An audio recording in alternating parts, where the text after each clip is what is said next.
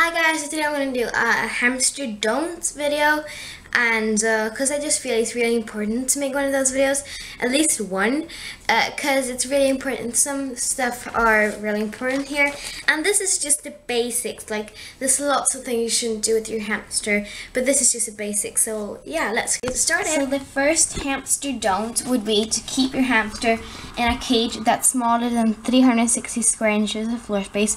It's just really dangerous.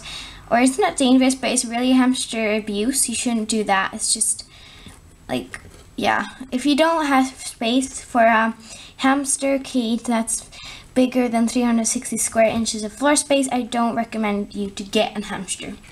Do not use cotton bedding. It can cause blockage. Use toilet paper.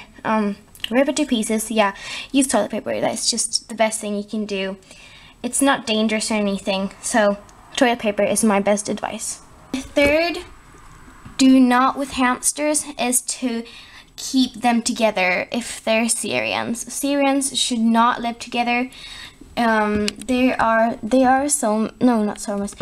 like, in the wild they live alone. They only get together when they're going to have babies and when they mate. So yeah, do not keep Syrians together. And even if you have two Syrians together, oh cuteness, even if you have two Syrians together and you're like, no, they don't fight, you don't know if they're going to fight. So do not keep Syrians together.